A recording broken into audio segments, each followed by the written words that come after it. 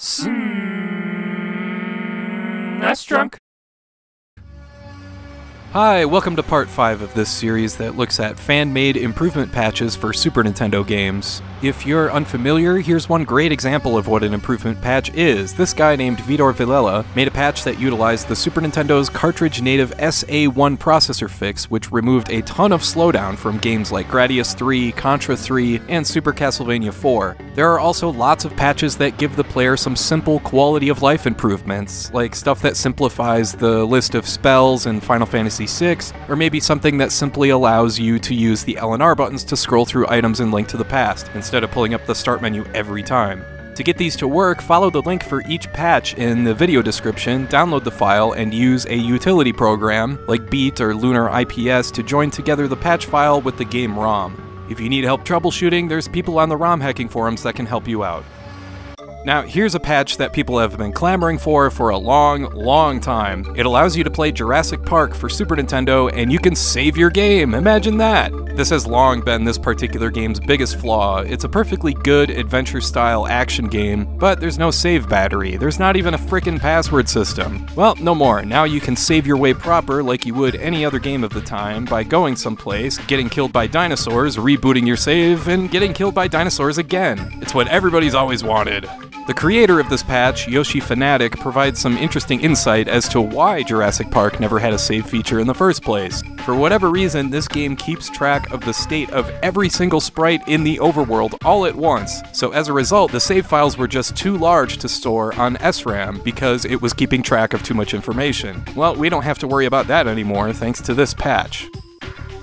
And if you're not satisfied with just the vanilla Jurassic Park, guess what? There's a Jurassic Park randomizer. Wait, what? That's right, this patch shuffles around everything from your starting position to color palettes to the order you need to complete missions, which door leads to which building, different ID cards for different doors, and it also works with the Jurassic Park save patch I just talked about. It's pretty dang cool, but bear in mind, it can be a bit tricky to get this one to work. You edit an ASM file in Notepad, then you join the randomizer files with the ROM using a utility patch called ASAR, and even once you do that, you're stuck with just the one randomized version of the game. To get a different one, you'd have to do that whole process again, which can be a pain. But still, it's always nice to see new randomizers out there, and this game lends itself really well to the format. Both this and the save patch were made by Yoshi Fanatic, so kudos to them. I'll take any and every excuse to talk about Chrono Trigger, especially improvement patches. This one is called Enhancer Edition, made by Inuksuk, I guess is how you pronounce that. It's another rebalancing hack, but this one features over 80 enemy AI scripts that were rewritten, mostly to make enemies a little smarter and more aggressive. It makes the game more difficult than the original, but it's certainly not strictly a difficulty hack where the only goal is to make the game super hard. The main point here is that you can't just mindlessly mash the fight button in most battles. You actually have to, pay attention and try. In addition to that, all sorts of items and equipment were redesigned and some techs were modified, and it's all geared towards making battles more interesting, so you have to be more prepared with the right equipment, the right weapons, and the right party members for each section of the game, especially for each boss fight. This one is pretty cool, albeit it makes the game a little more time-consuming to get through, but hey, that just means you spend more time playing Chrono Trigger. Final Fantasy VI is constantly getting tinkered with, and here's another one called Rose, which stands for Revised Old Style Edition. This one is expansive to the point that nearly every little thing has been adjusted to a certain extent, and it's an impressive balancing act between updating the game while maintaining the feel and pacing of the original content. There's also lots of quality of life features that have been added, like the ability to do a soft reset to your save file by pressing Start, Select, L, and R at the same time in the overworld or in battle. Also, the text has been reformatted to reflect the style of later Final Fantasy games, and the names for enemies and items have been extended to up to 16 characters. It also stacks most of the bug fix patches that are out there as well, including the uncensored patch. All in all, this is another one that's just a massive team effort of nearly 3 dozen people, and if you're looking for a reason to visit the original Final Fantasy VI nowadays, this is an excellent way to do it. Here's a patch for Shadowrun that people have been clamoring for years. All this patch does is simply add mouse support. That's it. Shadowrun is a unique game that has some great qualities, especially with the story and how it's told, but the combat has always been a bit suspect. It's rarely ideal to have to use a D-pad to move a small cursor around, especially when you're dealing with such small targets. But thankfully with the mouse support patch, you can either use the SNES mouse, which is one way to do it I guess, or you can use the optical mouse from Hyperkin, which makes life much easier. Or you can just play it on an emulator on your PC if you'd like. Bear in mind, the mouse has to be plugged into the second controller port because you do still need some controller functionality here. You pretty much just use the first player controller with your left hand to hold down the L button when you need to get to your character's status screen. It works great, and whichever way you do it, this patch makes Shadowrun a much more player-friendly game. Thanks to Rain Warrior for this patch. Star Fox has a couple really good improvement patches as well, and seriously, if you only pick out one patch to try from this video, make sure it's this hack made by Sunlit Space 542. It's utilized to make use of fast ROM and an overclocked Super Effects chip, so in other words, the game is sped up big time, and it's so much fun to play. There's also some cosmetic changes here, like using the display arrangement of Star Fox 64 and the character portraits from Star Fox 2, but the big appeal here is to just burn through this game as quickly as possible thanks to all the performance improvements. I know a lot of people think Star Fox has aged poorly, and in a lot of ways it definitely has, but you'll forget about all of that if you play the game with this patch.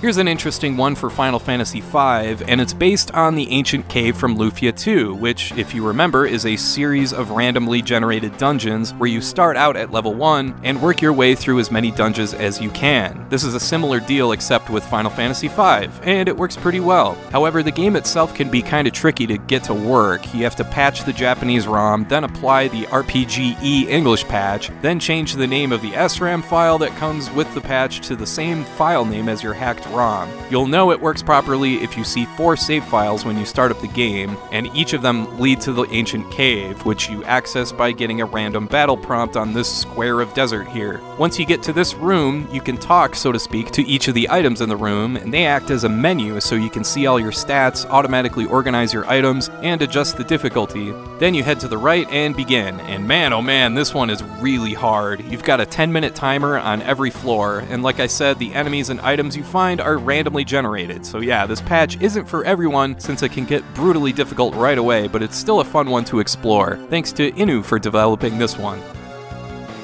Here's one I like for Final Fight 2. It's a readjustment patch made by a Game Hack fan, with the biggest change allowing 5 enemies on screen at once instead of just 3. This makes a huge difference in streamlining the game for a better experience since enemies can spawn a lot faster. This patch also allows you and a second player to select the same character if you'd like, and this game really gets crazy when you've got 2 players and 5 enemies on the screen at once. And yes, this does work on original hardware with a flash cartridge.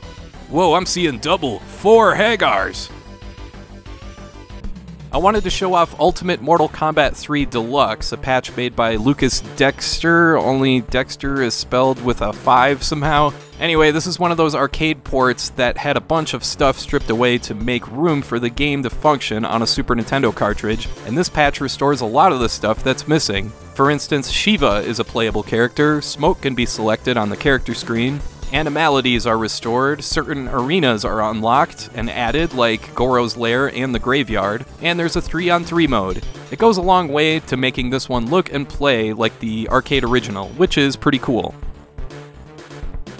Finally, over the years, there have been patches made to improve great games like Super Metroid, Link to the Past, Star Fox, and now finally, here's a patch for, Dennis the Menace.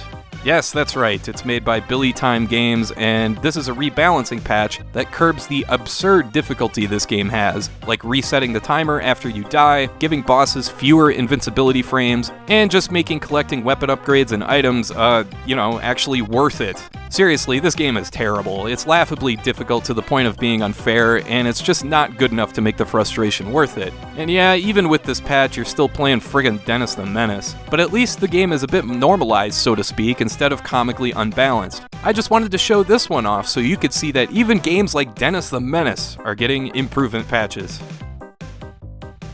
Alright, that's all I got for today. I want to thank you for watching, and I hope you have a great rest of your day.